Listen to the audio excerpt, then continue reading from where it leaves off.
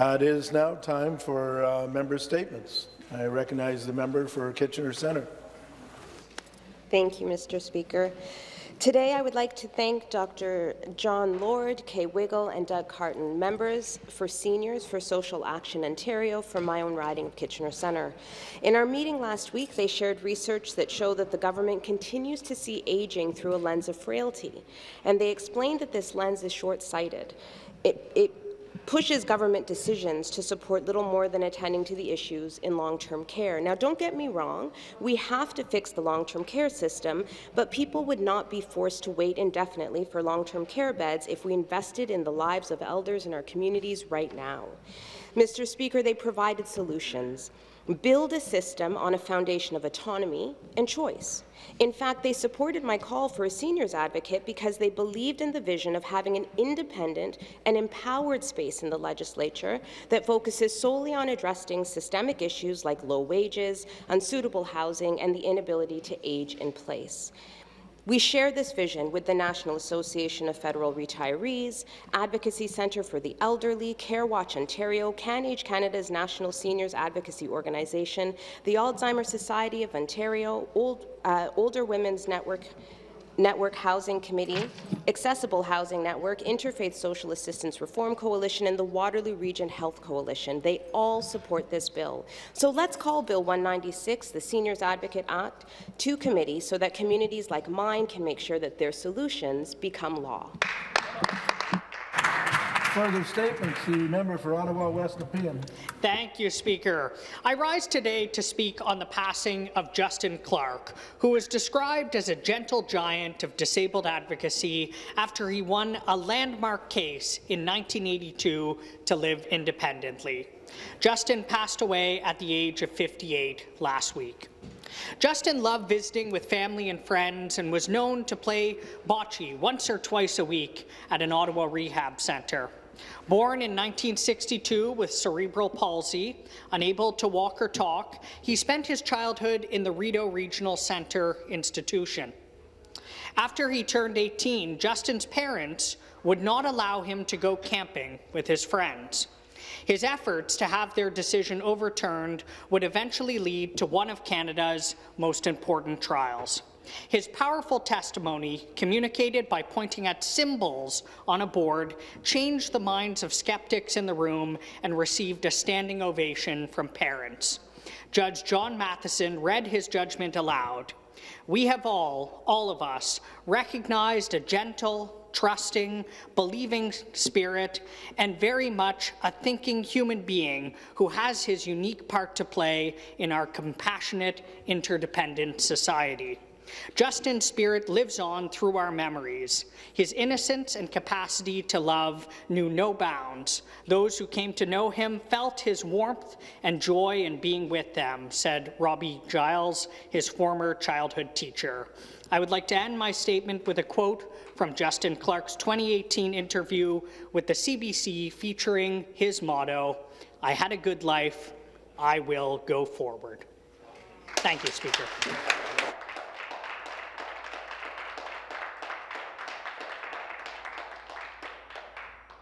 Thank you. The member for Nickel Belt.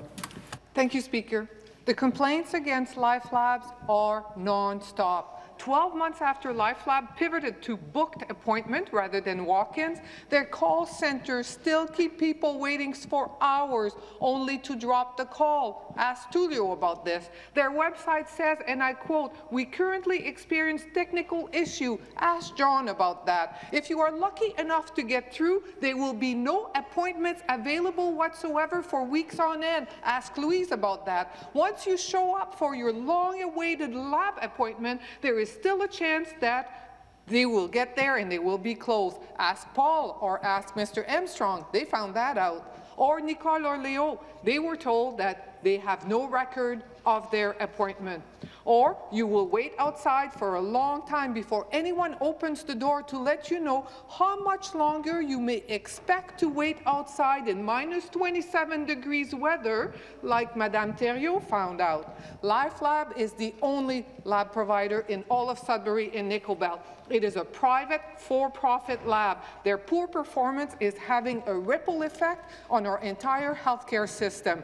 Specialists do not want to discharge patients from our hospital, and many patients have to reschedule their long-awaited specialist appointment because of problems with LifeLab. Minister, at a minimum, recognize the price our healthcare system is paying by allowing LifeLab to continue to fail us all. During a pandemic, people's life and health hangs in the balance.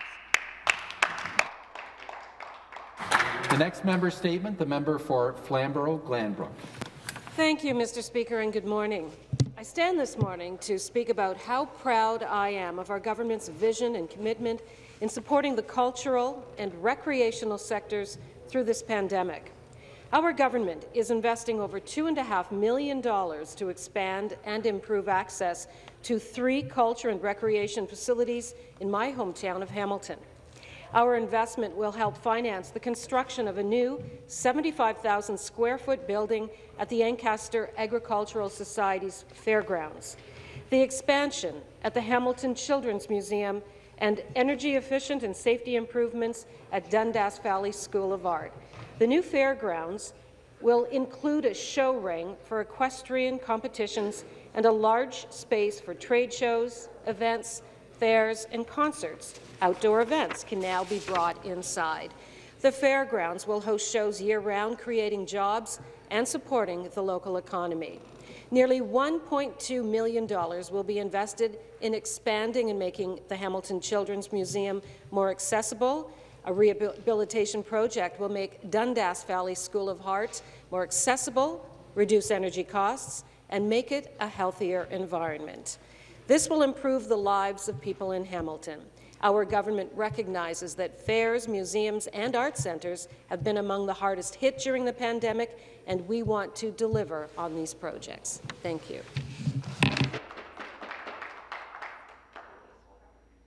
Member statements, the member for Waterloo.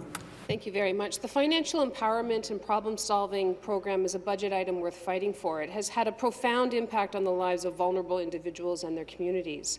Funding expires on March 25th. I first became aware of the value of this program through the advocacy of some of the best people in Waterloo Region, Joe and Stephanie Mancini of the Working Centre. To date, across Ontario, FEPS has improved the financial literacy of 464,000 Ontarians and helped them access $794 million in new income. And despite the challenges presented by COVID-19 pandemic in Waterloo Region, the local delivery agency, the Working Centre, has completed 1,344 tax returns and supported 2,294 people with money-related issues, including financial education workshops for those on low incomes, like Donna, a 64-year-old factory worker who has been laid off and was being hounded by creditors. Her FEPS worker helped create a financial plan and obtain benefits at 65 in order to support herself. Not only was this a financial success, but Donna has also said that following the support, her blood pressure was lower and her doctor was able to address her diabetic medication. Financial stress had been making her physically sick. To end this program now would surely cause harm to my community and others across this province.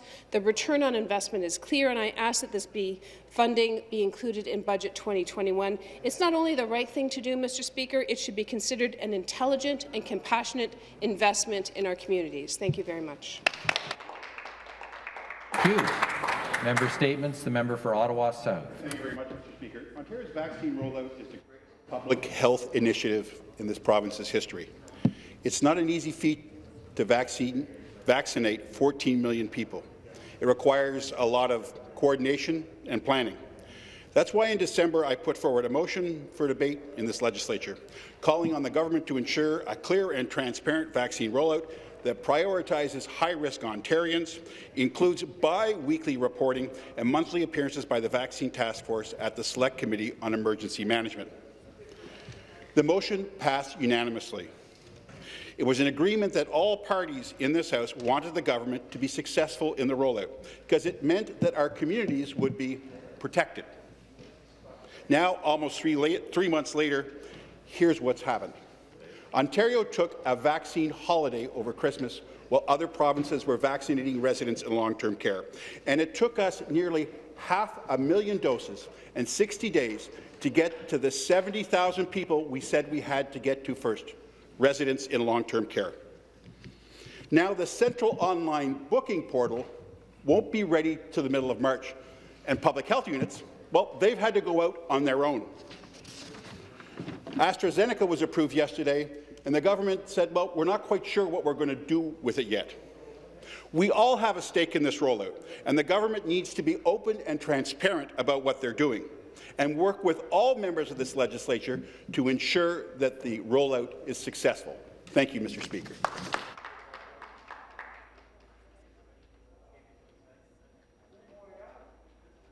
The next member statement, the member for Peterborough-Kawartha.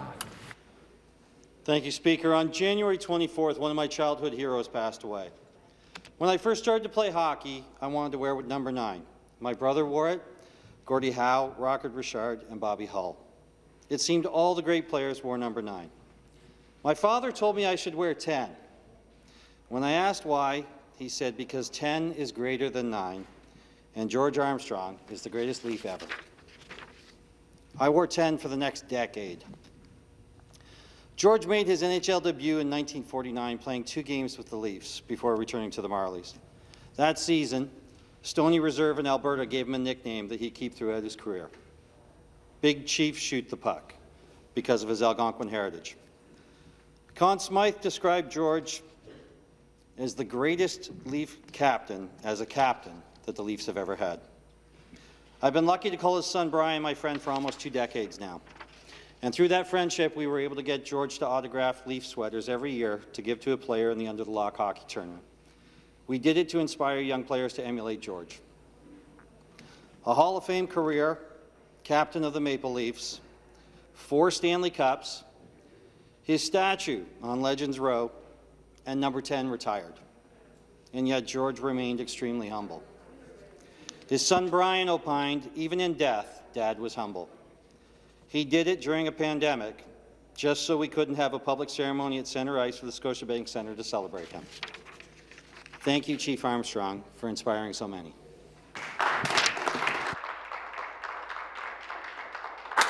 Thank you very much. The next member statement, the member for Timmins. Well, Mr. Speaker, we all know in the last election, New Democrats and Conservatives ran on a promise in order to deal with electricity prices. Hydro prices going through the roof as a result of policies put in place by the former Liberal government, and people have had to pay ever since. Well, imagine how people back in our ridings are feeling, a government that's been in office now the better part of 3 years, who's had all kinds of opportunities to be able to deal with fixing some of the systemic problems that were created under the Liberals that have risen electricity prices, such as signing some of them contracts that they did. And what do people do now? They look at their hydro bill and it's still going up.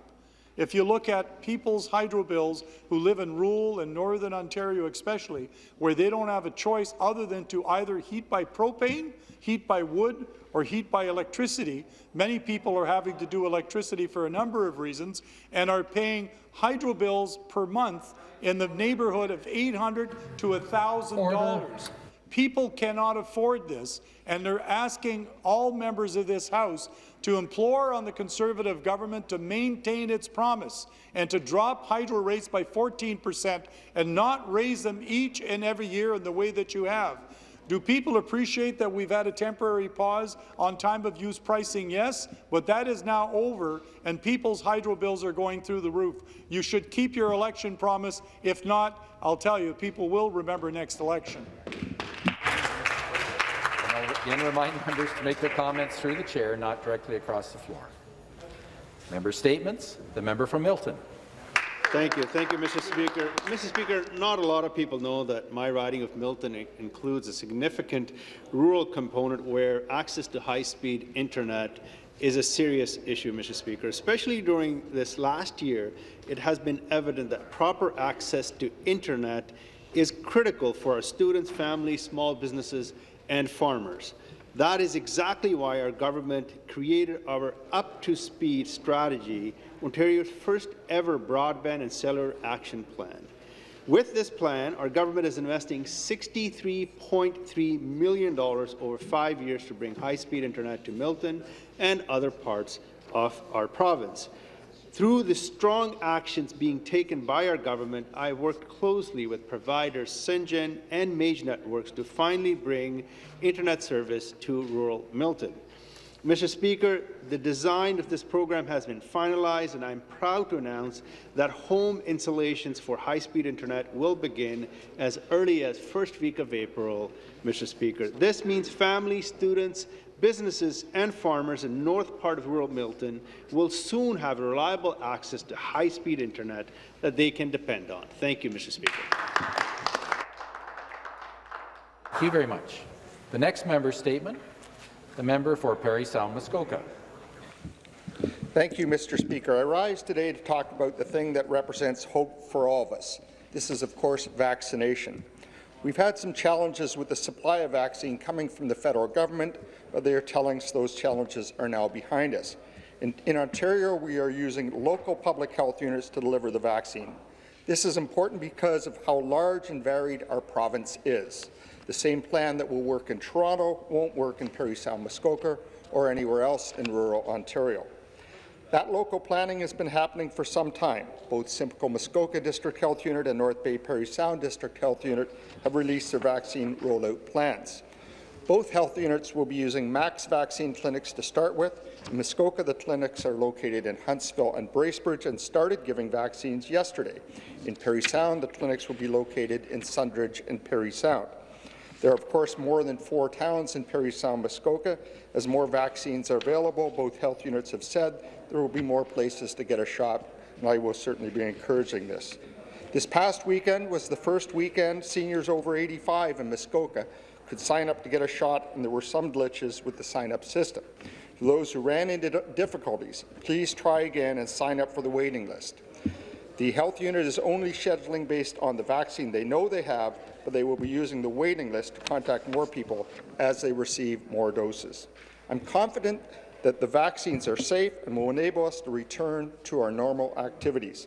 I'll be happy to roll up my sleeve for a shot when I'm eligible, and I encourage my constituents and all Ontarians to do the same. Thank you. Thank you very much. That concludes our member statements for this morning. Yesterday, on Monday, March 1st, 2021, the official opposition House Leader, the member for London West, rose on a question of privilege concerning the recent election of a member from the government party to the position of Vice Chair of the Standing Committee on Estimates. Standing Order 120B requires that the Chair of the Estimates Committee must be a member of a recognized opposition party. The member for London West pointed to a long-standing practice, however, that committee chairs and vice chairs have generally shared a party affiliation, which is correct. In addition, she argued that a deviation from this practice amounts to a breach of parliamentary privilege. The government House Leader also spoke to the matter. Before I address the substance of the member's argument, I'd like to take a moment to briefly discuss parliamentary privilege. Erskine May, the preeminent authority on Westminster parliamentary procedure, defines parliamentary privilege in the following terms on page 239 of its 25th edition, and I quote, "Parliamentary privilege is the sum of certain rights enjoyed by each House collectively and by members of each House individually, without which they could not discharge their functions and which exceed those possessed by other bodies or individuals." There are a number of specific parliamentary privileges, each one falling into one of these 2 categories: the individual privileges of members and the collective privileges of the House. Examples of individual members' privileges include freedom of speech, exemption from jury duty, and exemption from being subpoenaed to attend court as a witness. Examples of the collective privileges of the House, including the right of the House to the attendance of its members, the right to institute inquiries, the power to discipline, and the right to regulate its internal affairs. While the opposition House Leader's written notice made a claim of addressing its argument as a matter of privilege, the member's presentation in the House made a case purely about the procedural orderliness of what occurred in the Standing Committee on Estimates when it elected its vice chair. The member did not establish how the matter impacts upon any of the privileges of the House collectively, her individual privileges as a member of the Assembly, or the ability of the Standing Committee on Estimates to fully discharge its role. No nexus to parliamentary privilege was shown or demonstrated. I therefore find that the member has not established that a prima facie case of privilege exists in this instance. In effect, the matter raised by the member is a point of order, but because of the orderliness of the procedure in question occurred in committee, it is beyond my consideration. Speakers have long held that matters arising in committee must be dealt with in committee and may only find their way to the House through a formal committee report made pursuant to Standing Order 124B. In closing, I will note that our formal rules of procedure, the standing orders, are but one element of a mixture of sources that inform and determine how parliamentary business is conducted. Precedent, tradition, custom, and long-standing practices are also part of our procedure. Insofar as they work well and have done so for a long time, careful consideration should be given when changes and deviations are being contemplated. It is one of the collective privileges of the House that it has the right to settle its own code of procedure, and as a collective activity, it works best when all members have the opportunity to discuss and understand the motivations and possible impacts of changes to procedure and practice, even if not everyone might agree.